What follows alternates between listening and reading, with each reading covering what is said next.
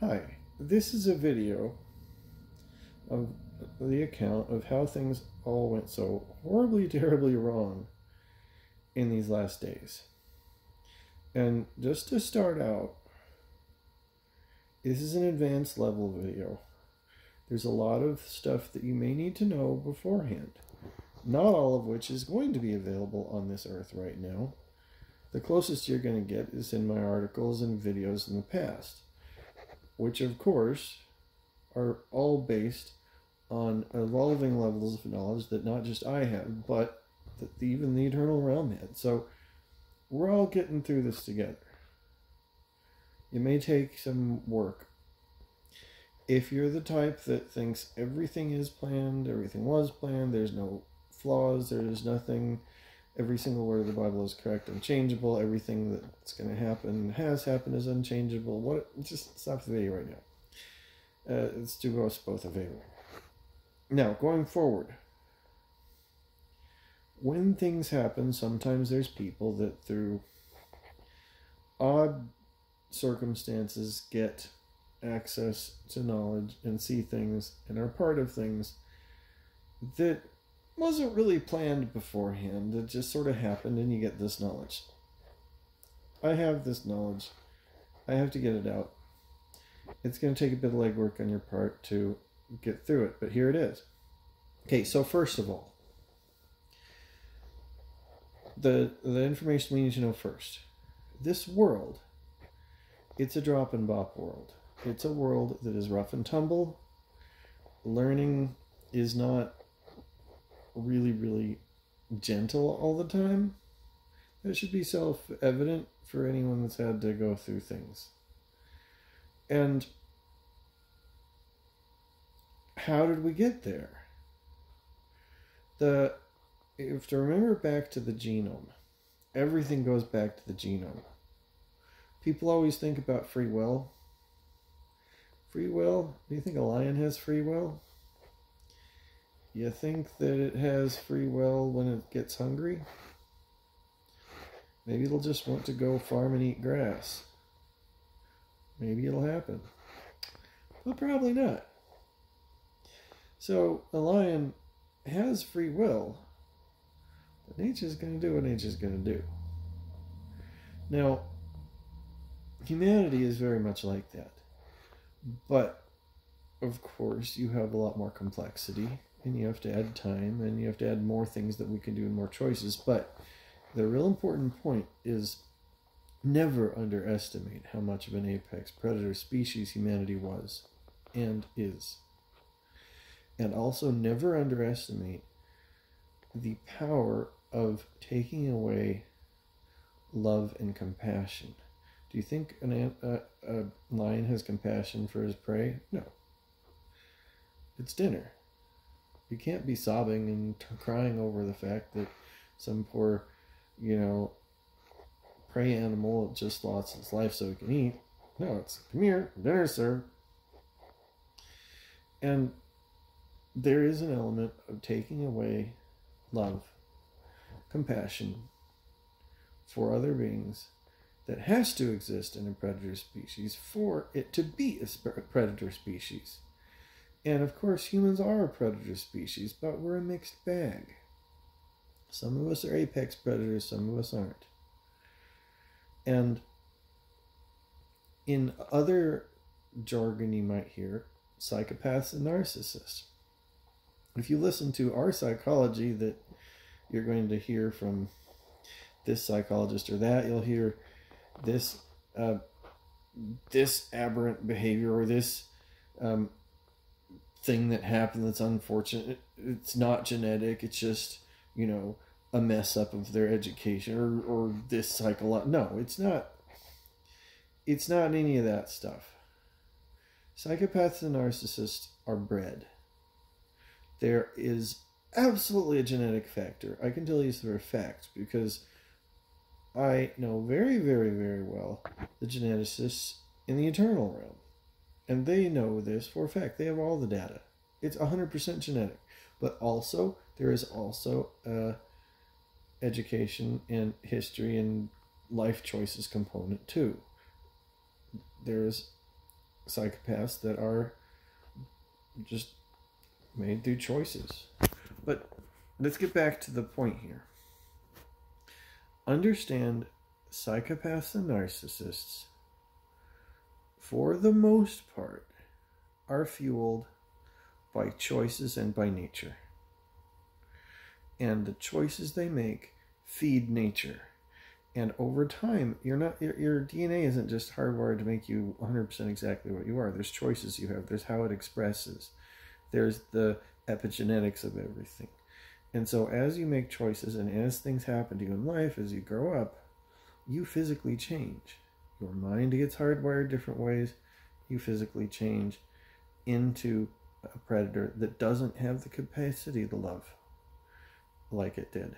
You may think you do, but your version of love is something that is not as deep as somebody that's made compassionate choices their whole life, because you're not hardwired to do it anymore, and it's not capable. You're not really capable of it because your mind is hardwired. Now, there's ways to step back from it. There's ways to. It's hard, but understand that this is what happens. You could disagree with me, but I'm not wrong because I'm not basing it on me. I'm basing it on the geneticists that have told me this, and they have thousands of years of experience. Your mind and your body changes, and you become less capable of love, and that's dangerous. So how does that have anything to do with anything? Well, quite simply this. When we first made the leap, and this is where we got off track, is when we got, when we first made the leap, everybody into the eternities, everybody wanted to just step away from all the war that they'd known. Their world had a lot of war. I mean, the giants that came here, they were genetically engineered super soldiers. They weren't just random giants that just happened to evolve that way. No, evolution doesn't work that way. They didn't evolve like that. They were super soldiers. They were designed. The world that our eternal civilization came from, the same world that came with the giants, it was a world that had war. And it was rough. So they wanted to step away from all that. They did a lot of education. They did a lot of teaching. They did simulators. They did lots of stuff to try to make sure their kids knew right from wrong and whatnot. But problem is, the genome's the genome. And time is a bear. Time is like sand. You can brush it a little bit off, and a lot of it's going to crush you. I've said that a lot. It's true. Anyone that has any knowledge of what it's really like to live not just 100 years, but 2, 3, 4, 5, 600 years, 1,000 years, 2,000 years, 3,000, 4,000, you keep going. Time will drive you mad. And it will always drive people mad unless they have it together.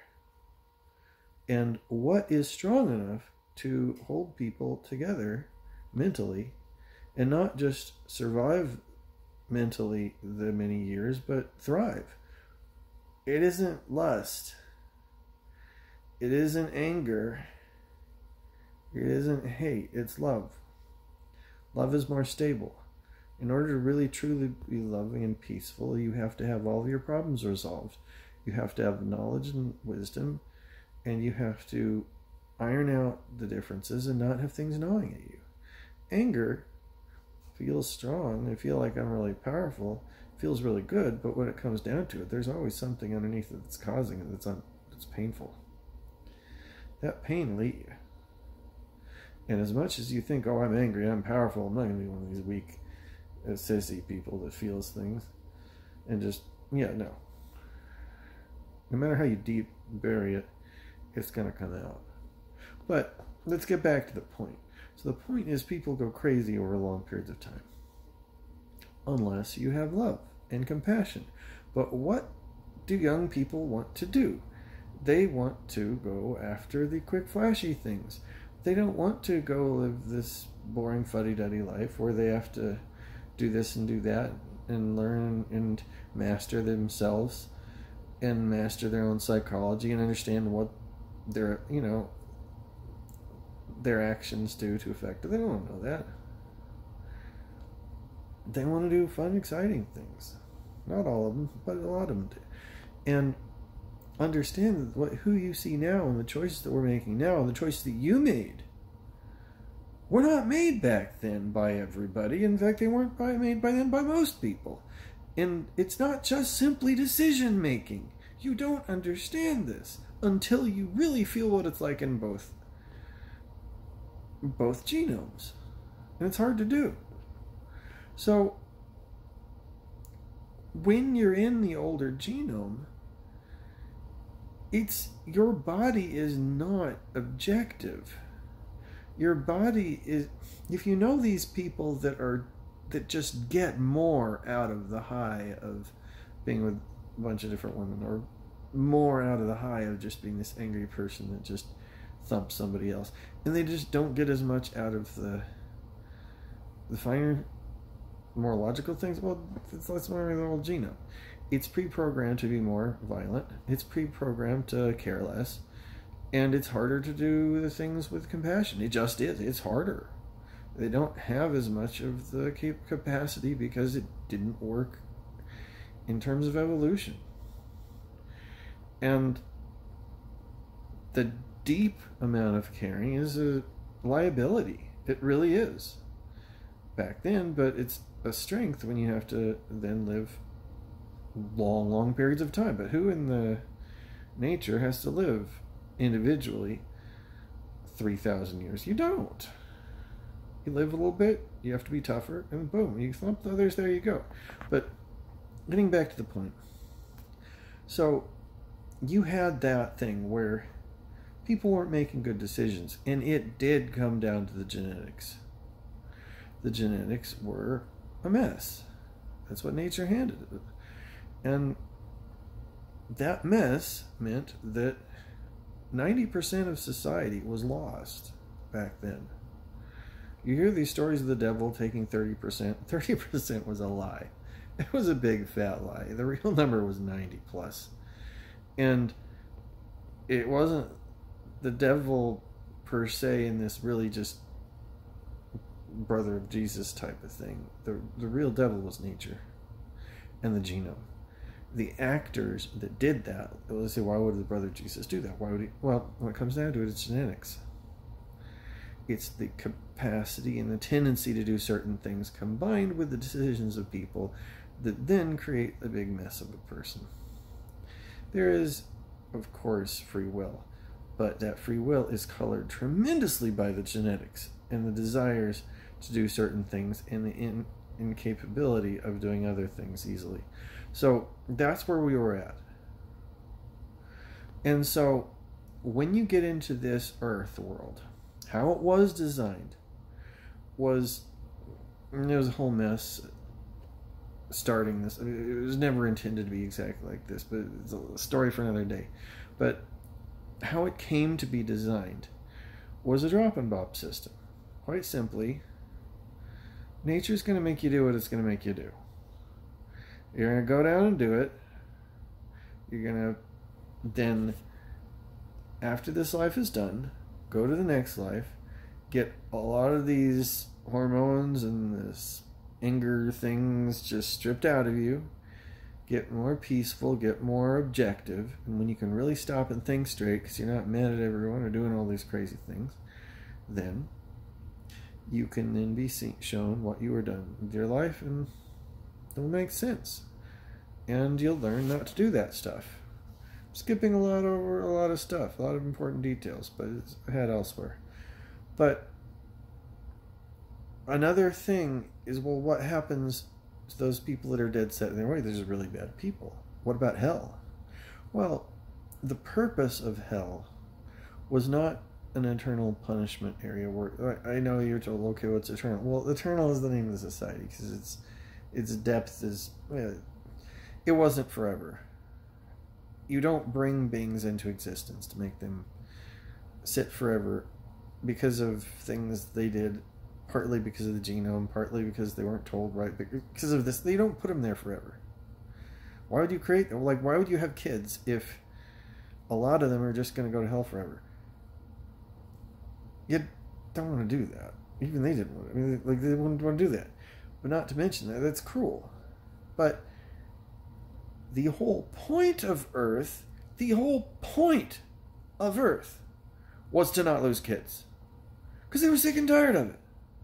They were sick and tired of all these little kids going and doing things and running off and doing things that made them go so crazy that they just preferred death.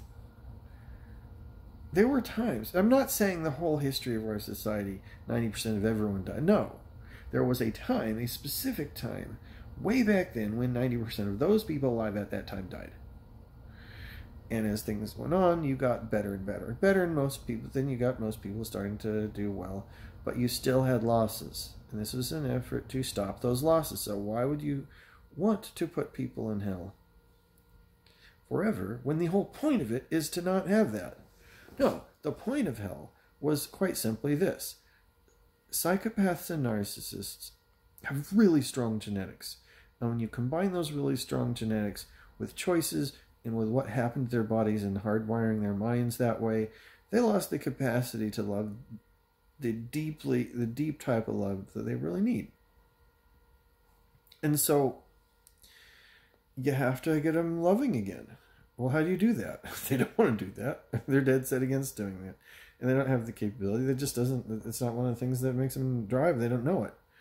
So, with a lot of work and a lot of figuring out, they figured out that, and there was computer models and this and that, and a lot of hard experience, and basically you put them through hell. You have to literally have them go through so much pain and torture, basically, that it breaks their mind. So something interesting happens when your mind, and they knew this because people get to this point in certain situations naturally, and they saw what happened. But once you go through a certain amount of really, really tremendous pain, and it goes on for a certain length of time, then your mind breaks. And the time that people are in hell is typically 100 years, maybe 200 years, but and it's not all one solid block. Sometimes there's breaks to see, and then you have to come back to see if you're going to make those choices again, not here at Earth, but a long story. 100 years, more or less, sometimes more, a lot of times more. But you break your mind, and once it's broken, then at that point it can be reformed into a really nice, kind, loving person. And that's the purpose of hell, is to break the mind so that it can then later be reformed and taught. They don't have the goal of torturing people forever. They just don't. What's the point of it? Because angry people here say, well, they murdered someone. Well, yeah, I understand that action was bad, but that was not an action by itself. It was an action by someone who didn't know better, for one. For two, death is not death. Like, the person that was murdered is pretty much instantly going to be in the next life learning things anyway. And three, the genetics steered the kid that way. And you'll find out later is the council steered things in ways that really led to those things too. So no, you don't hold it against him forever, especially since the person that was killed is not really dead. They're just into the next life earlier. So yeah, 100 years of intense pain and torture is enough. They went on. There you go. So that's still the history of the things. This is what the life was. It's a rough and tumble. It's a drop and bop. Drop and bop is honestly not planned that much. It's not something that, well, there's this grandiose plan that you're supposed to do this and you're supposed to do that and everything. No. Some things were planned. Some things were planned very well. But the old genome is tremendously hard to control. And as I've said before, what and the how and the why is people believe what they want to believe. And if you're one of these people that is so deeply offended by everything I'm saying, well, I'm sorry, but you're going to figure it out in a few hundred years anyway once you get through your whole tantrum. But the way to teach people on Earth was never to come down with this grandiose set of everything right and everything wrong.